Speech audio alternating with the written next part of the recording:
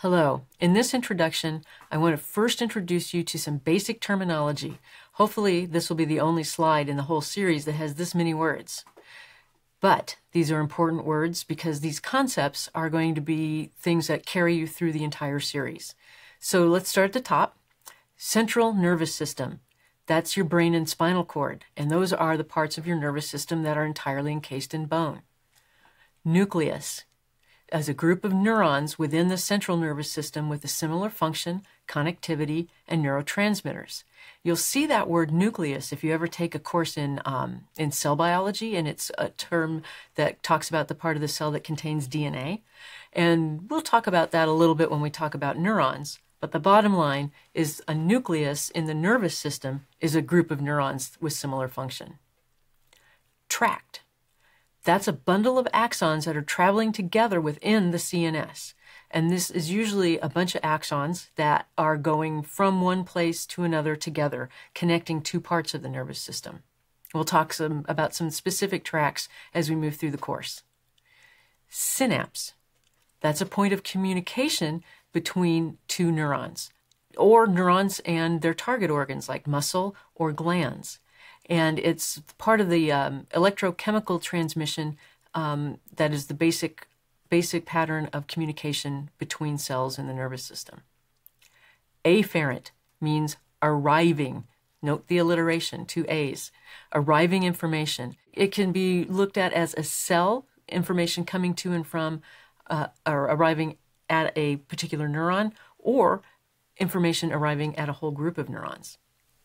Efferent is exiting information. This is information that exits a neuron, exits a nucleus, or exits the CNS. The peripheral nervous system is all of the stuff that's not inside the bones. So those are your cranial nerves that come out to innervate structures and targets in your head and neck, and your peripheral nerves or spinal nerves that come out of your spinal cord and go to all of your muscles. A nerve, it's similar to a tract, except this time it's outside the CNS. So a nerve is a bundle of axons with their associated connective tissue elements for support and blood vessels located outside the brain and spinal cord. Ganglia, that's a group of neurons outside the CNS that has similar function, connectivity, and neurotransmitters. I don't know why we have to have separate words for within and without and outside the CNS, but we do. So ganglia are outside, a nucleus is inside. The somatic nervous system is all of the afferent and efferent systems that regulate the motor innervation of your skeletal muscles and the sensory information from your external environment. And when we're talking about the somatics, we're talking about the part of the nervous system of which you're aware. So you know where the mosquito bit you. You're able to dance and jump up and down. Those are all voluntary or very finely localized sensations. So that's our somatic nervous system. Our autonomic nervous system, in contrast, is again going to contain afferent and efferent systems, but they regulate smooth muscle and glands, and they're the sensory apparatus of your internal environment. So all of the things that move around on the inside, like your intestines, your blood vessels, smooth muscles that can control your pupil, all of those things are in the autonomic nervous system. The directional flow of information is one of the most important concepts you can grasp when you're learning about the nervous system. Afferent is arriving information.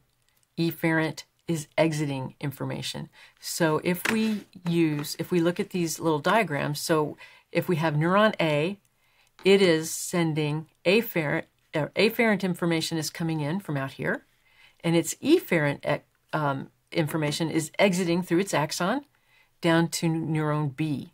So neuron B has arriving information from neuron A, and then its exiting information goes to neuron C.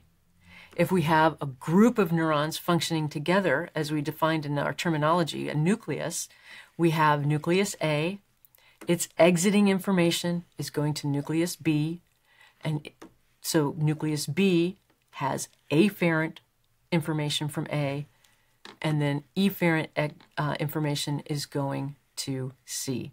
So this is the basic way, the basic plan of the flow of information. afferent arrives, efferent exits. Another way to look at this is afferent is often talked about as sensory information, because sensory information is arriving from all your entire surround. Everything you hear, see, and feel is arriving information through your body and into your CNS. Motor information is always referred to as exiting or efferent information, because it's the desire to move is generated within the CNS and then moves out of the CNS along your nerves to your muscles, so that you can actually realize that motion that you were thinking about. Neurons. This is my favorite little drawing that I made. Neurons are like other cells in the body. They have a cell body. They have a nucleus where its DNA is kept. Neurons are a little special, though, because they have these extensions of the cell body. So these little guys here on the sides are dendrites. Dendrites are the receptive fields of the neuron, and they are where information is coming in. So information is arriving via the dendrites to the cell body. Neurons do two things. They fire or they don't fire. Fire, don't fire. So they're kind of binary that way. If they're going to fire, that exiting information goes along their axon, travels all the way down here, and then interacts with another cell or a target organ, like a muscle or a smooth muscle cell, through these little terminal boutons or synapses.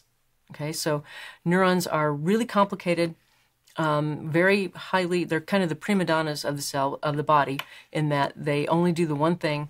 They make neurotransmitters, they receive information, and then based on summing up that information to fire or not fire, they send it down the axon to a synapse. Gray matter and white matter. Gray matter and white matter are two words that describe the appearance, the gross anatomical appearance of the central nervous system when it's sectioned. So in the brain, which is over here, we have the gray matter on the outside. It's a little bit darker, and you'll see this in subsequent imagery as we get into the other lectures. And then the gray matter, the gray matter is made up of neuronal cell bodies and their proximal dendrites. Deep to the gray matter is the white matter. And these are all the fiber tracts that we'll be talking about in later segments. And it's made up of myelinated axons. The reason it's white is because myelin is highly enriched in lipids, and the lipids in a fresh appearance look white. In the spinal cord, we have just the opposite. We have the white matter on the outside and the gray matter on the inside. So in the spinal cord, our neurons and proximal dendrites are all hidden here in this gray butterfly, and our white matter fiber tracts are all around the outside. So in summary, I really want you to concentrate on your terminology, because that's going to carry you through the rest of the lectures. Remember, and always remember, afferent versus efferent. Afferent arrives, efferent exits. And remember, gray matter versus white matter. What's in the gray matter and what's in the white matter, and why are they a little bit different? And that concludes this segment.